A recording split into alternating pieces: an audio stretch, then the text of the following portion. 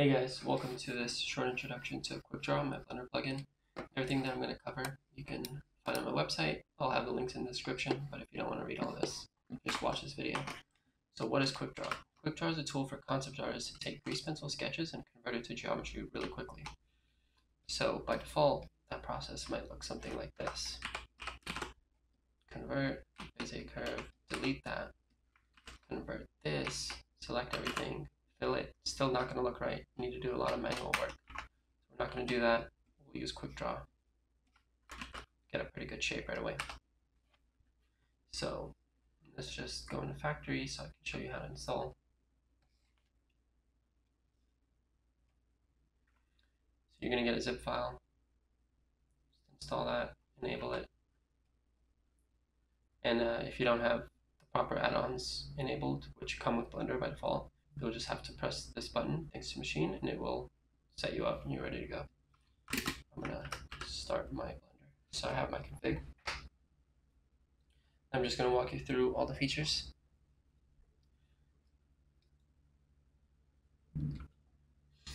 Alright, so you'll notice I'm not making a new 2D animation file because that's going to create a grease pencil object and go into draw mode for you. You don't want to do that. You don't want to have any G pencil objects here. You want quickDraw to do all that work for you. So you press W, you're in draw mode. The stroke placement by default is going to be 3D cursor. If you press 2, you'll be on surface with a slide offset. If you press 4, you'll be stroke first point. 1 gets you back to 3D cursor. By default, you're using a line material. If you press Shift G, you'll have shape fill, like alchemy. You guys remember that? G gets you back to line. W to enter draw mode. If you want to simplify this shape, press A. You get adaptive simplified while you're still in draw mode, which is nice. You don't have to go into edit mode and select all your points and stuff. It's really useful. You want to draw a straight line, got a little wobbly, press S. It'll delete everything besides your first and last point. You want to draw a circle, just do your best, press C, and it'll try to give you a perfect circle. Now tuber. So this is for cables and pipes. You draw a thing, press B, and you have a Bezier curve with the settings exposed. Simplify keeps the first and last point, which is nice. And one nice thing that you can do with this is kind of duplicate it around, make it this kind of like to create a base mesh for sculpting. Select all your tubes, press Ctrl-Shift-R to remesh, and you'll notice it'll fill the caps for you. I'll cover the remesher more later, but one thing about that is if you use this extrude setting, you won't be able to cap it. You won't be able to use remesh like that. I think that's a Blender error, but I will look into it for V3. Okay, next. Polyadd. Draw your shape, press Ctrl W. That's going to give you kind of a strip of polygons. So you can simplify it, push the width, extrude the depth. And one thing here is this straighten one is really nice because it deletes kind of based off an angle. So you get these corners. The corners are good because then you can do a 2D and 3D bevel. See that? Another thing, you saw a closed option there, so I'm just going to demonstrate that. In this case, I got some bad geo because of, that shape just sucks the way I drew it. And if that happens, you can press A and just simplify it out when you're in the grease pencil thing. And then you press Ctrl W and it should be good. And now you can close. You can do all your 2D bevel, 3D bevel. So there is kind of a tweaking sliders thing going on. And this isn't for perfect geo. I wouldn't treat it like that. I would look at box cutter and mesh machine and HardOps if you want perfect geometry. If you want that concept art kind of perfectly imperfect thing, I think this gets you good enough geo. Work 70% of the time, 100% of the time. And so that was polyadd, which was activated with Control W. Now we're going to use polysub. So for all of the Boolean ones, you want to have an object selected. And now you press W. Now you draw your shape, press Control Shift W, and it's gonna give you a cut line. Push the width on this. This is really nice. You can also set the 3D cursor to your face, have the geo selected, press W, draw this thing, Control Shift W, and now you've got an extrude. That's pretty cool. Let's pump the width up, lower the extrude amount. This is nice for like little inset details. And then straighten it up. So we just get the corners. Hit it with the 2D bevel, 3D bevel. That's pretty cool. And it'll keep these settings, so keep drawing and it'll hopefully work every time with this.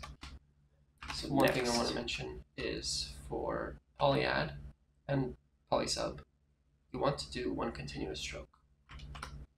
It can mess up if you do intersected lines.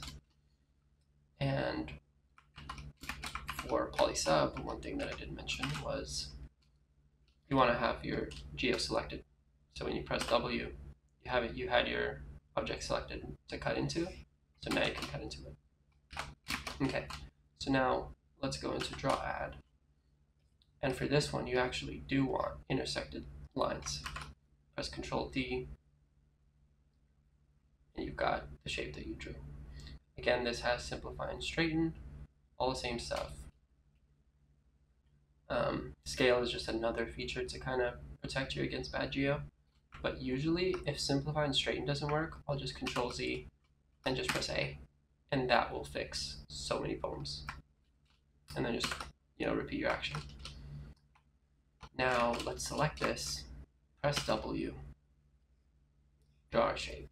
Now for draw sub, you don't have to close this off, usually. Sometimes you might, but for most cases, like this is probably gonna work like this. Press Control Shift D, and it just cuts it off. See, so select, Control Shift D, cut it off. And also we can do something like this. Control Shift D, cut it off. You can lower this extrude amount. There we go. And then you can even hit it with a 3D bevel. Get a nice little inset. And what's nice is it keeps those settings, so do it again really fast. So that was Draw Add and Draw Sub. So now we're going to draw a new shape. We're going to make sure everything is intersecting. Press Control D, we have a new shape. Select it, press W. Draw something, press Control E, and that's going to separate it out. So now we've got a new shape, kind of like 3D Code box hide, and this is good for after remeshing. You get cut lines basically, but I'll show that later. Getting ahead of myself. So press W, select, draw your shape, Control E. You've got a separate object. You also have a little slider here for extrude, just to create some shells, which is nice. Okay, that was draw, expand. Now let's draw a new shape. And let's use draw move. So this one, select your object, press W, draw your shape, Control Shift E. This is going to cut through. This is kind of creating edge loops, and it puts you in the edit mode, so you can do stuff right away. You can also, if you just want to create an edge loop like that, that's really useful. And now, finally, remesher. You select your object, press Control Shift R. Got a little pop-up with the resolution, creates a modifier. So this is sculpt branch only. Everything else that I showed works in the default Blender. For this, you need the sculpting branch. And what else? So like I showed earlier, if you have a hole, it'll cap that for you. And it also knows you have a modifier, it will not mess that up for you. So what I mean by that is, let's say I have a shape and I remeshed it and I want to cut in, Control-Shift-D. No, it's not going to cut in on the remeshed object. It's not going to apply it. So that kind of helps. And I think in the future, as the remesh modifier gets faster, then maybe I will just have it, you know, constantly be updating like 3D code. But for now, I felt like this was the smartest way to do it. So yeah, that's actually it. Just let me know in the comments if there's any questions. Read the description for more information, and I hope you enjoy.